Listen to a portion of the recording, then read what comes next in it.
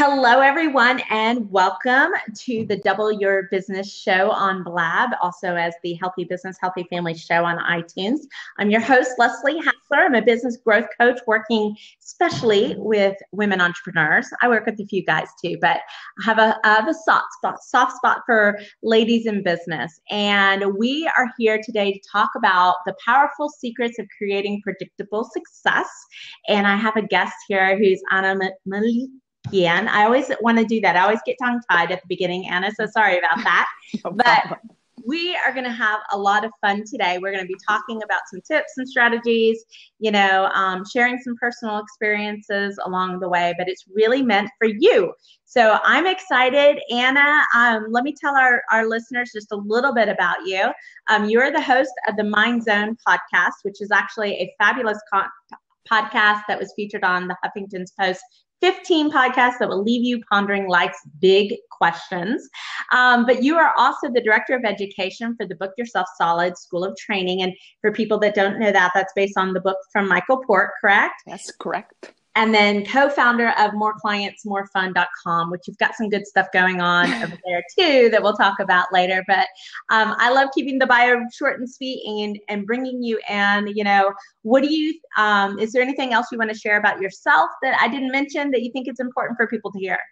That people are going to notice an accent. And if they are wondering where that accent comes from, I'm originally from Portugal, but now I live here in Phoenix, Arizona. Beautiful Phoenix. I did not realize you were from Portugal. I studied abroad in Spain, and Portugal, we went to Nazaré. Is it Nazaré? Nazaré, next to Lisbon. Then, obviously Fatima.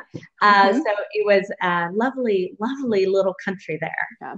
And whereabouts in Spain, since we are speaking about the European continent there, whereabouts in Spain? I studied at the Universidad de Salamanca. You know that I lived 4 years in Salamanca and I did my master's degree in Salamanca. Oh my gosh. No, I didn't. I loved Salamanca. We just went back for my 40th birthday a couple of years ago and I couldn't get back over there because evidently everyone in Spain stayed in Spain and the trains were booked. But we got to do Madrid and Barcelona and I got to share with my family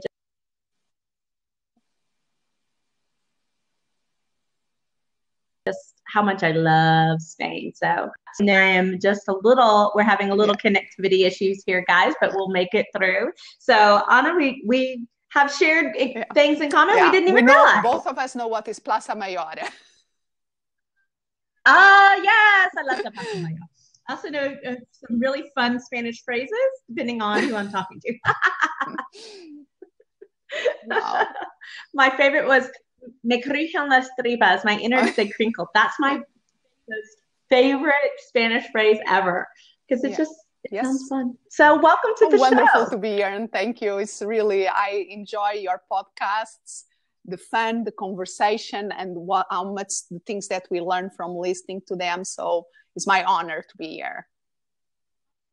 Oh, well, thank you. Well, we are talking about some of these little known secrets, so to speak. And, I kind of teased our listeners with that, the little known secrets, but they're actually, they're not old or they're not new to the world. These are what I love about what we're going to talk about is these are just truths. I kind of say success truths out there that once you can become more proficient and practice at them, you really do start to see them impact your business. So we're going to be jumping a little bit all over the place, but I love that, you kind of come from the mindset era and you understand what that's going through. So I want to first start off and let's just talk about why success can be so challenging for entrepreneurs and people in small business and what they think the problem is, but what sometimes is really those underlying issues. I think one of the biggest challenges is people, and I will include me in the people because sometimes I still have that illusion that success, we get there, like it's almost there is a fork in the road that we arrive and we make a big decision. Okay, we are going to be the entrepreneurs and we are going to be successful. And once you make that first big decision and we give that first jump, everything, it can be a little bit difficult. There will be a hill, but after that, it's just roses. Yeah, and I think the main one of the first things that we have to understand of success is that success has many bumps. Even after we get successful, there are still bumps waiting for us. It's part of the process. So it's not that one side of the road is success, the other side is failure. There is failure, getting up and get successful, and getting down again and up again, and enjoy the ride. It is a ride. And I think that's a really good analogy. I know when I do some speaking, I have a slide that says most people think success is that straight angle. And my slide goes actually like it's hills and valleys, and some of them are bigger than others. And, and then you get into that kind of plateau area, then you hit them again. Yes. It's like turbulence, right? It's kind of like turbulence on an airplane. We're bound to hit some turbulence in our journey. Now, what do you see? There was, I think Robert Kiyosaki wrote The Art of the Bounce, talking about resiliency in being an entrepreneur and that ability to bounce back and come back. What are some, I guess, our steps or our practices that help us be that resilient, to kind of understand that we're going to have ups and downs? First is that the ups and downs are going to happen. And I still have to meet one person. Mm-hmm. Sometimes I meet young people, and sometimes we heard about kids that the 19, 20-year-old that sells a company by 2 million and something like that. They are in the eye of the ride. And some of them will be amazing, successful people, but they have to learn also to navigate the bumps. So I think first is have the awareness that the turbulence is there and is part of the journey. Then I think for the resilience for an entrepreneur, mainly for solo entrepreneurs, we really have to have very clear why we do what we do.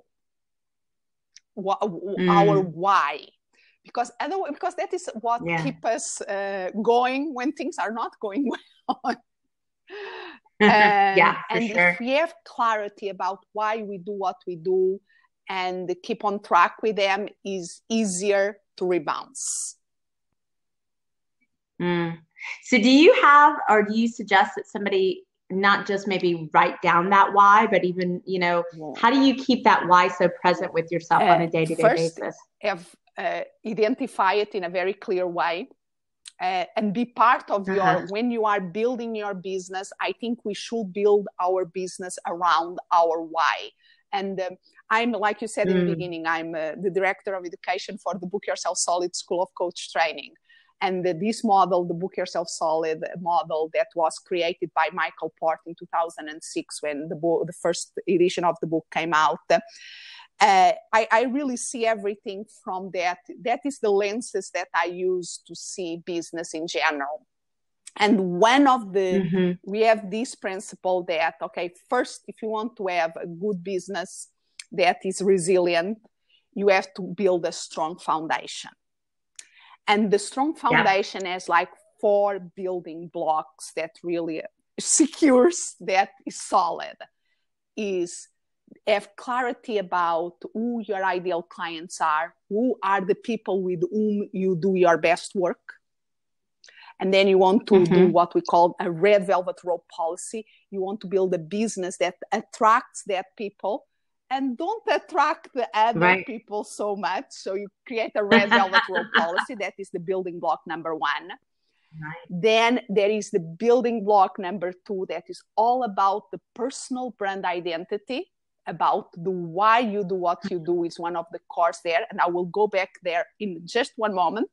And then the third building block is about... and now I changed the building blocks because I was thinking about the personal brand identity that is so important for me. But if we go by the chapters in the book, the first one is the red velvet rope policy. The second one is understanding why people buy what you are selling. That is really about defining the target market, knowing their needs and desires, identifying your the big number 1 result that you offer people. Then the third building block is the personal brand identity. And finally, the fourth building block is how to talk about what you do without sounding confusing or bland or like everybody else. So that is the structure that you should have for your business. But for me, if I had to think what is the one of these building blocks that is more important, will be the personal brand identity, because everything really has to come from there and from why you do it. Because if you build a business that is not in alignment with why you do it, you are not going to have the energy to preserve or to keep going.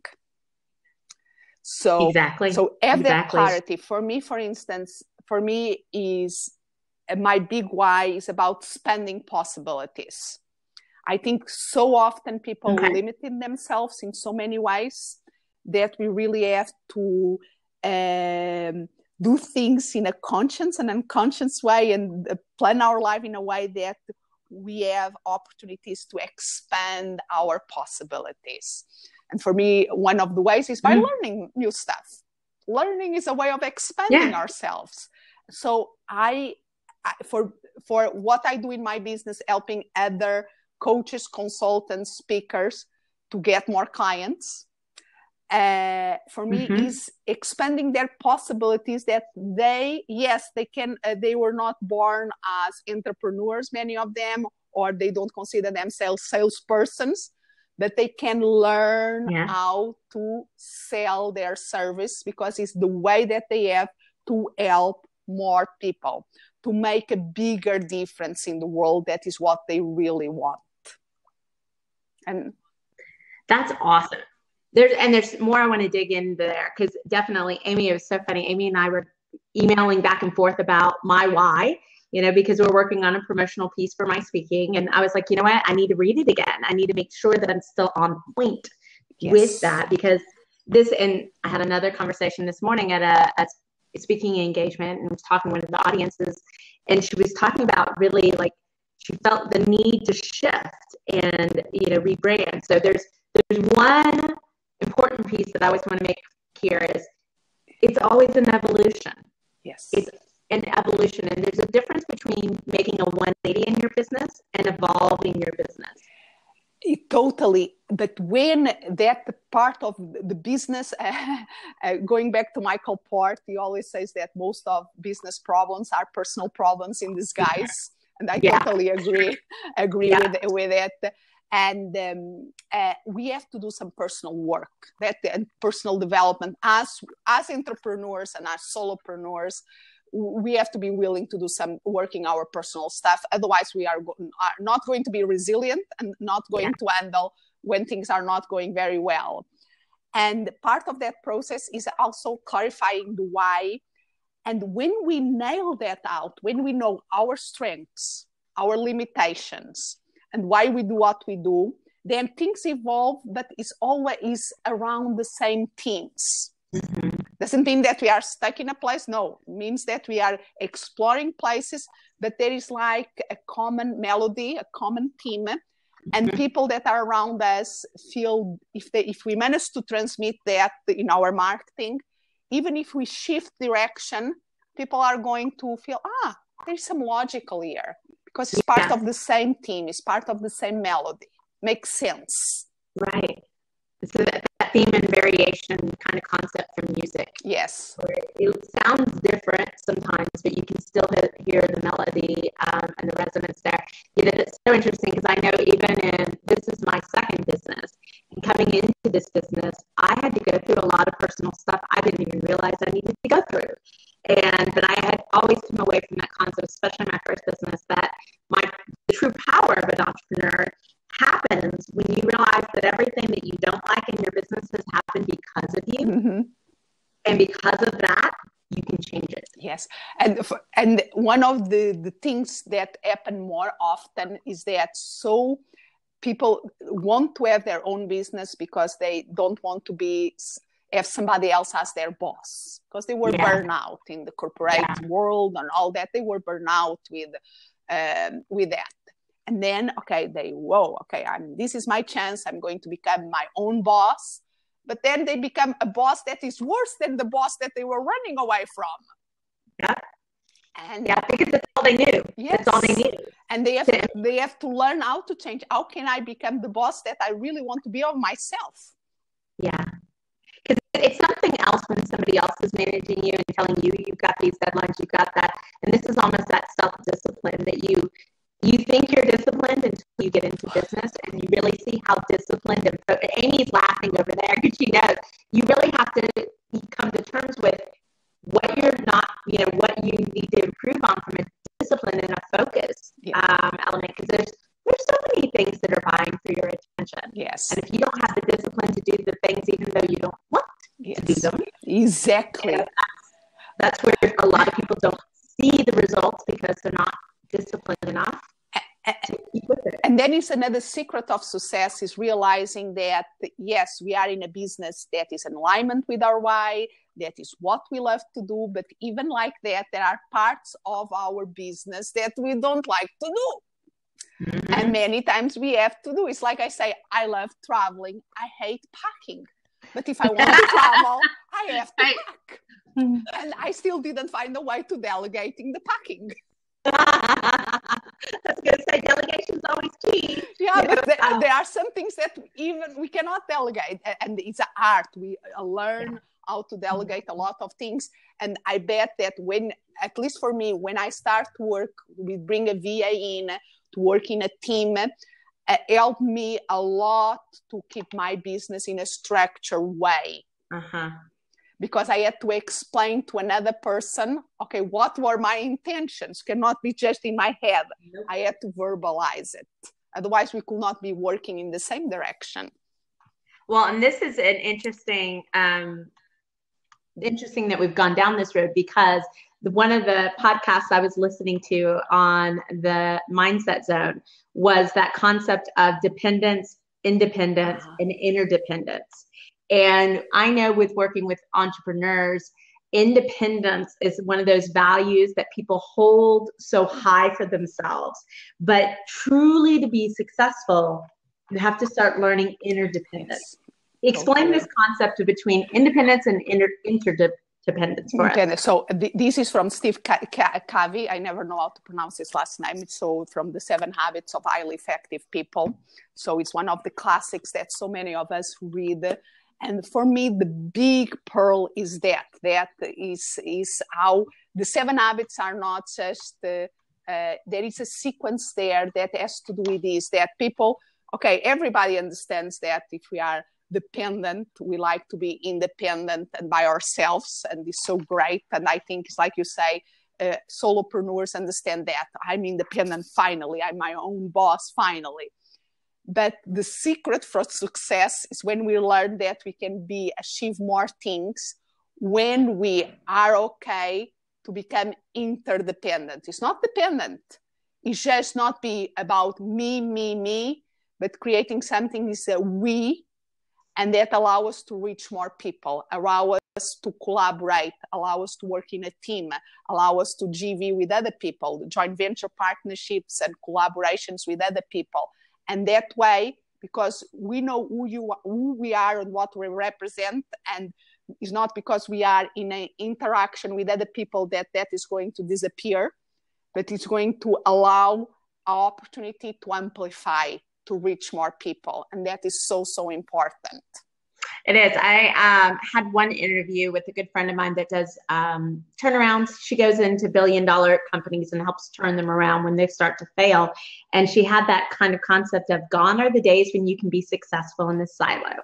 And I love that quote. I use it all the time because it's just so true that I think we are shifting a lot into understanding how we can partner with each other and actually seeing it as strength building, not an admission of weakness. And that is something that I work with many executive and leadership coaches, and they are always working with that with their clients in terms of leadership, mainly with people that work with people that transition. For instance, you have a salesperson that is the best salesperson of the team. And now the company decide to promote that person to be the manager, the sales manager. Right.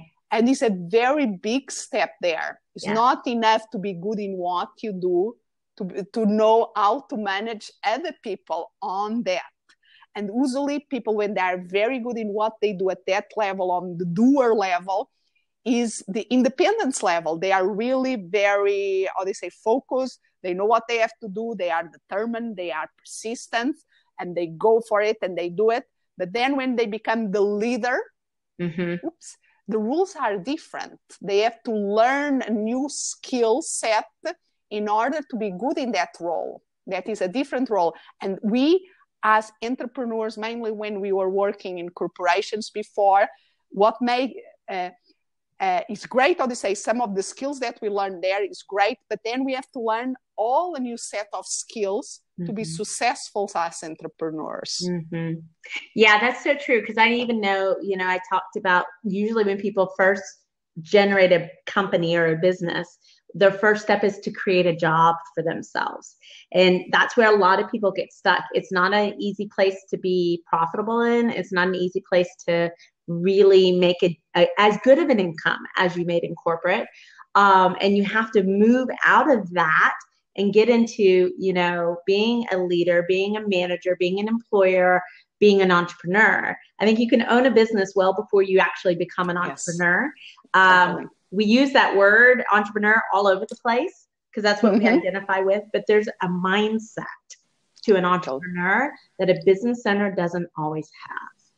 So how do we go about really improving the mindset from a daily practice standpoint? So I think one of the fundamental things is the awareness component. Become aware, and mainly become aware of our blind spots. There are areas that we really, if like for instance, entrepreneurship. We have that many people, I work with lots of coaches, and coaches don't identify initially so much as entrepreneurs because they don't feel that they were born with the entrepreneur gene. They never start a company. They were always working in a company, somebody else, and they are entrepreneurs by accident. And they, I have my own business. I just want to have a certain number of clients to be able to get more or less the same income that I was used to get in my job. So that is the mindset that they have. And just becoming aware that entrepreneurship is not a gene that you have to be born with. Yes, there are people that, since we have examples of kids that they are selling lemonade, they are doing this and that, but you also have many other examples of very successful entrepreneurs that didn't start like that. Yeah. That learn to become successful, and maybe they just want to have a practice, and it's okay, but I think the decision, the choice have to be made from a place that you are aware of your options, that you have options. And it's not because you were not born with that gene that you cannot learn some skills that will allow you to open new doors. So just when we think, I'm not good at that, so be very aware of our own language. Even sales. Again, sales is something that coaches don't usually, sales and marketing. I'm not a salesperson. Sorry, if you have a business and if you don't do sales, how are you going to keep the business going? But I'm not a salesperson. I was never good at sales. Again, you don't have to be born with a sales gene. You can learn how to sell what you do, your service, in a way that is incongruent with your values. You don't have to feel icky. No, you can do it in a way that is very congruent, that is very respectful, that people will not feel that you are pushing them, that people feel that, I want to know more about that. That is a conversation. You can learn these are skills, but you have to be open to the possibility that these are skills that are learnable. That's a really good thing to bring up. I think at one point in time, a good year and a half or so ago on the blog, we posted this kind of image of a hiker going, up a mountain, so to speak, and all the different things that the hiker would say to themselves on this journey. What was really interesting is it showed like how likely you were to be successful based upon what you were saying. Your self-talk. Your self-talk. Like I'm a horrible salesperson. Well, guess what? You're going to be one, because that's what you're setting your expectation to, where, it's some days it's like, you can't go, well, I'm a great salesperson if you feel like you're a horrible salesperson, but maybe you could become an okay salesperson first. Or just so sometimes just one trip, because the self-talk is so important. So if we fall in that one, I'm not a good salesperson yet. Oh, there's just add yet. I'm not good in keeping my books yet. Yeah. I'm not good at. So every time that you go, I'm not good, add yet at the end. Yeah. Because you can learn, or you can learn to delegate. Amen. You don't have to do it all. You don't have to do it all at all. I love that. So talk to us a little bit about, I know we've got, this conversation is going really fast. It's really good. Oh my gosh. I love it when I'm like, wow, 30 minutes has already gone by. That's so much fun. But, I want to, I know you've got some things I want to make sure we have time to share, and do it, just being on your website and looking at things. You do the work with the Book Yourself Solid, but you also have this More Clients, More Fun. Is that right? Exactly. Yes, More Clients, More Fun is using the framework of the Book Yourself Solid. So I got together with other 2 colleagues that are also Book Yourself Solid certified coaches. And we saw a great opportunity of LinkedIn is a great professional networking platform that people have most people will have a profile in LinkedIn, but they don't know what to do with it. Yeah. They use it to post their resume, but I'm not getting clients via LinkedIn. Yeah, because it's not, if you are a service professional, you can use, if you want to enroll clients using LinkedIn, it's not by posting your resume there that you are going to enroll clients. You have to use it as a social professional networking platform where you engage with people, where people will start to know you, and the right people, you start the right conversations, some of them will become clients. But you have to know how to do so. If we apply the Book Yourself Solid system, that solid foundation, to our LinkedIn profile, whoa, things start to happen.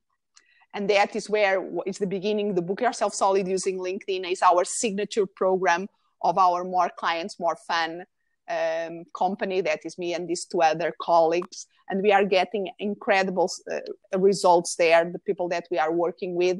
So if the target market is in LinkedIn, the results are amazing. That's really cool to get to hear. And I think, and this is me reflecting back, that it's, at times I've been like, I don't get LinkedIn, and it's that's part of that mindset that we're talking about, and how simple it can be to say something like, I don't get it. Yes. Yet. Just like it. Using your yet. Yeah. But I was looking just in prepping and getting to know a little bit about you, that does seem like a definite way. If you're a business service, and even maybe a little more past that, can you do B2C on? Yeah. Again, the rule is, does the clients are hanging out in LinkedIn? Mm-hmm. Yes. B2B, usually the business has a representation in LinkedIn, so that almost for sure, and they have to be active in LinkedIn somehow, or percentage of them have to be active in LinkedIn. So if are people that once in a while go to LinkedIn to check their news equivalent of the news feed, or read the articles on polls, that is LinkedIn blogging platform, yes, you really can do B2C or B2B in LinkedIn. Mm-hmm. That's good. So it's more of, like you were saying, of making sure your clients are there. You want to be fishing in a pond that's big enough that you can actually catch some fish, versus trying to fish in a small pond where there's one fish. Yes. And 20 people trying to catch that one fish. Totally. And LinkedIn is a pond big enough. It's a big, loads of fishes there, loads of people, because everybody at least have the profile there. So you can, and sometimes because the email inbox is so crazy, in most people. Sometimes it's easier to connect with people via the messaging in LinkedIn than via the email. So we have to, there is always these tricks that we can use that help us to reach out to the right people. Yeah, and everybody likes to be communicated to in a different way. Some people are like, don't ever text me. Some people are like, don't ever email me, and it's good to have all of those in there. So guys, if you want to know more about the LinkedIn program using the Book Yourself Solid methodology, go to More Clients, More Fun. I believe Anna has a webinar coming up there, so you can hop on and find out some more information about it. Yes. Now, there's one thing I had a little bit of a concept of early on when we were talking about our why and getting crystal clear about some things. There's a certain level or a certain sense of you have to be okay with putting yourself out there. Mm-hmm. I find so many entrepreneurs, have more introverted or just they're not used to being in the quote unquote limelight. Yeah. And so to step forward and get out from behind the computer to be that person that somebody can make a connection with is really scary. It doesn't feel good. Totally. And talk to a little bit about just this being okay to be found. And this is the self-expression. The best marketing way of creating awareness out there about what you do is about being fully self-expressed. And again, if you really connect with your why, that is your fire, it makes it easier to be self-expressed because you are sticking your head above the water by something that you stand for. Yeah. So it's easier. So, and mainly people that are not very extroverts, that they like, I just want to keep things going. But if it's something that they really care about, that gives them the energy to speak about it with passion. Yeah. And that people feel that. So again, that why is fundamental for you to build your brand and your business around that, because that makes self-expression more easy. And again, sit careful with the blind spots. I don't speak well in public. I hear that a lot. Again, is a skill, because if you I'm not an extrovert, I will never be a good public speaker, for instance.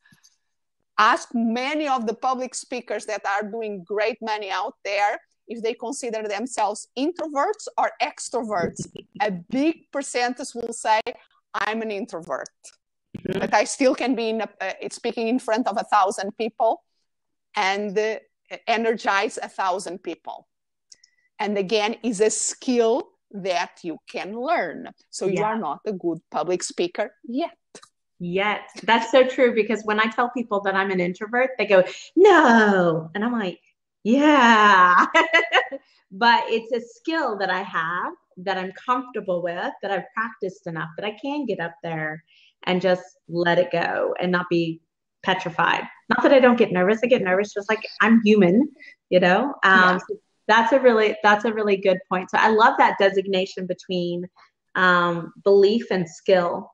And really being careful not to put so much negative belief in it's something you can learn. And most things, there is room for learning. Yeah. So even things that we think that are very conditional by genetics, we know that genes turn on and off, and that has to do with the environment, has to do with the nurture, has to do with learning. Mm-hmm. That's really interesting. So I love this idea of the blind spot, and we'll start wrapping up here in just a minute. And we're having a couple people jump on with us. So I see Cash Crunch Games, who's been with us before, and we always seem to have some great conversations. And he's already out there saying, when you stand in front of a crowd, it's easier than to be in front of your peers. Yeah, that's why it's so easy for me to get up and speak in front of a whole bunch of people. But you put me in front of 10 people I know, I'm more than I would be in front of a whole bunch of people I don't know. So that's very true. We did have Dr. Corey jump on with us for a little bit, but it looks like he had to pop off and things like that. So just want to say a big shout out if you're listening to us, and we're talking all really about these powerful secrets. Really are really simple secrets, if you will, of ways that we can be more successful in our business. And so Anna, I almost called you Dr. Anna. just, has been sharing some great things that I've loved. But I love this concept of blind spots because I did listen to your podcast that you talked with, the Art of Charm, and you were talking about blind spots.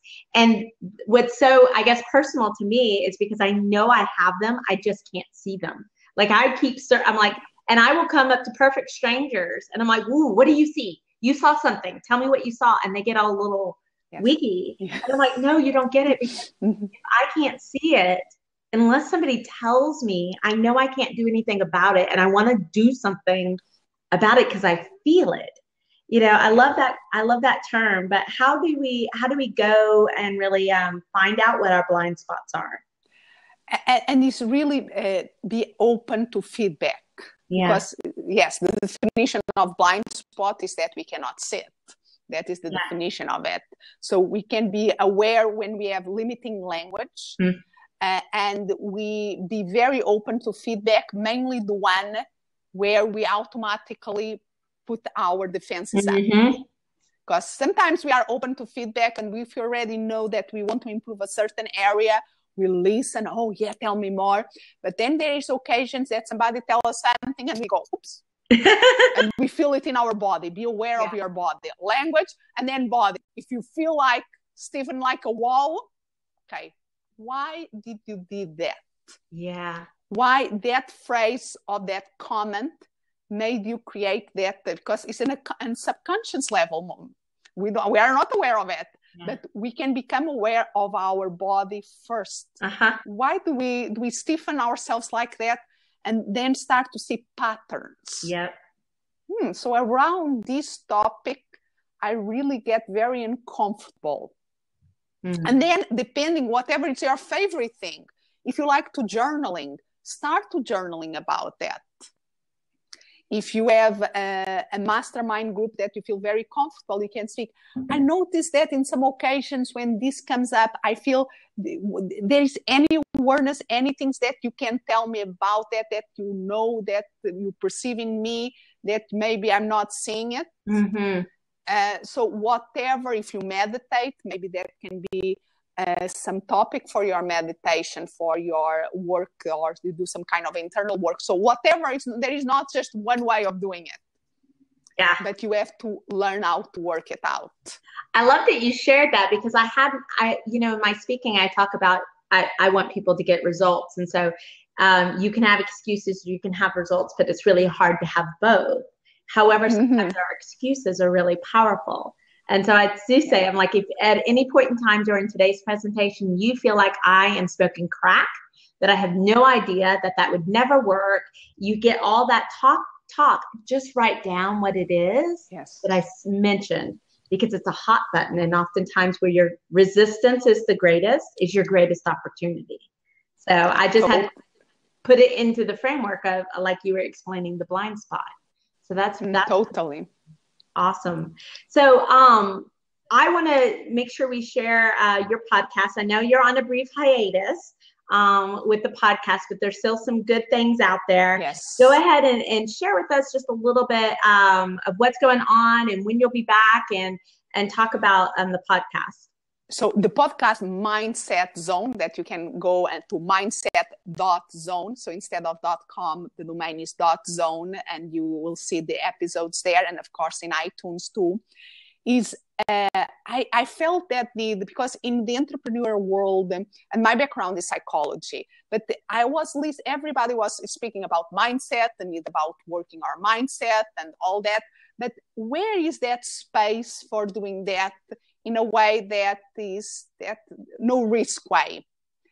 And I decided to create my Mindset Zone podcast to create these experiences that people can go and listen and see things from a different perspective.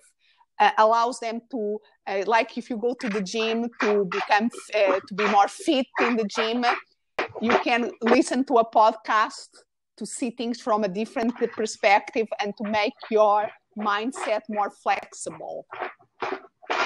And I think we had some technical problems, but yes. Amy is still here. Yes, so, it looks like we lost Leslie for a minute, our beautiful host. So I'm sure she'll be back in just a minute. Yes, man. Blab is being very crazy this morning from being offline for a couple of hours at least to freeze my computer before we start. Yep. And now... so, yeah, Leslie's coming back, and here she is. Joining there us she again. Is. And hopefully I'm saying I was frozen too. It's such as the loveliness of this environment is that it's a little unpredictable, but I do love it because I love getting and being able to chat with people and see people and have the chat box going on and seeing people come back to the show time and time again. It's fun for me. And that's why I really do this, is more that it's fun, and I'm having great conversations anyway, so I might as well share them with the world with that. So, Ana, I know you need to run and that we've kept you here for a good long time, but I want to say thank you so much for just sharing what you've shared with us today about really some of the mindset tricks. I love that yet kind of tip. I'm going to start even using that with my clients and myself. And just be like the yet monster. Yet. So if you missed that, guys, if you're just joining us in a late, come back and listen to the replay here because there's definitely some great stuff that was here. As always, we shared, Ana had a couple things we shared today. The first one, the moreclientsmorefun.com, which is a great LinkedIn program using the Book Yourself Solid methodology, and then her podcast mindset.zone, which will be coming back with new episodes in the fall. But we're happy that you were able to join us, and you look so lovely joining us. So thank you so much for being here. Pleasure, totally a pleasure. And everybody, go. You all are making a difference. So connect with your why. Love that. Go for it. Well, guys, we are here every Monday at 1:30 live on Blab, or you can catch us on iTunes at the Healthy Business, Healthy Family show. Be sure to come back next week. We have one of my mentors, Stella Orange, who is really a mastermind in messaging and content development. We're going to start talking about the hero's journey and really how you can use that to celebrate your clients in your marketing and really have this positive kind of marketing. I always say, I find it hard in the coaching world where we sell on scarcity and preach abundance. Well, this is kind of a way to sell abundance and preach abundance. So I'm excited about what we're going to be sharing, and that'll be next week, Monday, 1:30. So with that, guys, thank you so much for joining us. May you have a profitable and fun business week ahead of you. And until then, we'll see you next week.